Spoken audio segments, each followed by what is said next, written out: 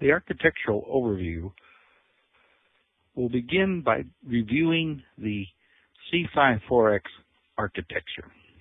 This is now a well-known architecture, characterized by two input data buses, the C and D bus, which feed a MAC unit and contains two accumulators. In the 54X, we call them accumulator A and accumulator B. We'll see how that changes in the 55X. We also have one 40-bit ALU, which may be split into two 16-bit ALUs. To provide addresses for the C and D bus, we have two address generators, X and Y, which are supported by 8 auxiliary registers, which contain the addresses or pointers to data. There's a barrel shifter on the 54X, which has any number of inputs, C and D bus, accumulator buses, etc. The 54X also has a single 16-bit output bus known as the E bus.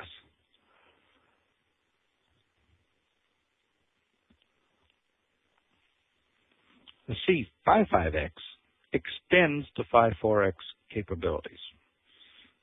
In the 55X, we have two MACs, which are fed from 3 data buses, C and D bus, as we had in the 54X, plus the B bus, or sometimes called the coefficient bus.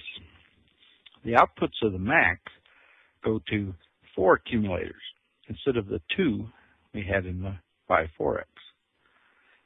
We now call them accumulator 0 through 3.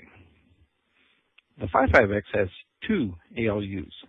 A 40-bit ALU, very similar to the ALU on the 54X, plus a 16-bit ALU, which will facilitate Boolean operations and additional bit manipulation in parallel with other MAC and ALU operations. The 55X has a barrel shifter, again, similar to the 54X's, but it drives 2 output buses, the E bus and the F bus. Because of the additional buses, we now have 3 address generators. The auxiliary registers, which support the address generators, have AR 0 through 7, as did the 54X, but an additional AR register known as the coefficient data pointer, and its function is to drive the address generation for the B bus.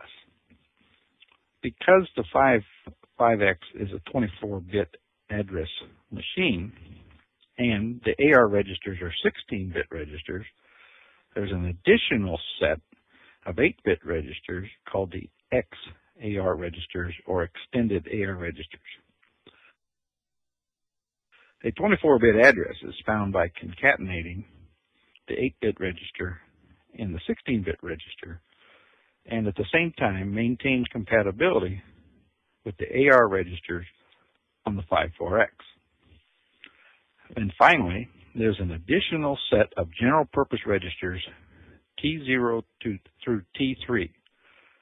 These registers can be used in many different ways. The C compiler authors like them because it provides additional registers for temporary variables and local variable manipulation, etc.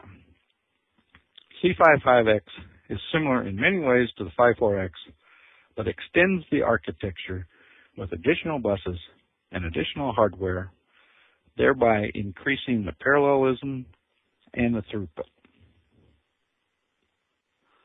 Let's look at the technical attributes of the 55X. New to this device is advanced power management, where we can have those portions of the device that are not required for the current operation be powered down. Additionally, a programmer can turn on and off something called an idle domain, which is nothing more than some portion of the hardware, say an additional MAC, that is not being used and therefore reduce power consumption. We have a scalable instruction length. What that means is that we have 8-bit, 16-bit, 32-bit, and even 40-bit instructions, which actually results in increased code density efficiency. For example, if it's going to take an additional byte to store a constant, rather than needing to add a whole word or 2 bytes, only 1 byte will be added to a 16-bit instruction. So we will then have a 24-bit instruction, and code density improves. It's a faster device. We have additional functional units. We have some new instructions. We'll look at those later.